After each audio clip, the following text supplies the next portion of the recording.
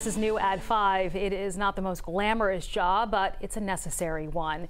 Geriatric physicians are essential to the elderly, their care, but currently the profession is experiencing a shortage all across the nation. Experts fear if this doesn't change by 2030, it'll be hard to find a geriatrician anywhere, especially in Georgia. The Peach State needs to triple the number of geriatricians to meet the growing demand by 2050. That's according to the Alzheimer's Association.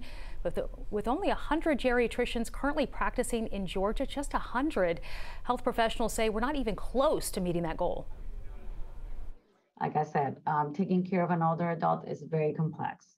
And unless we get some sort of changes happening higher above us, then I don't think that the shortage is ever going to finish. And that shortage stemming from a lack of interest in the field, low compensation, and complexities within the job.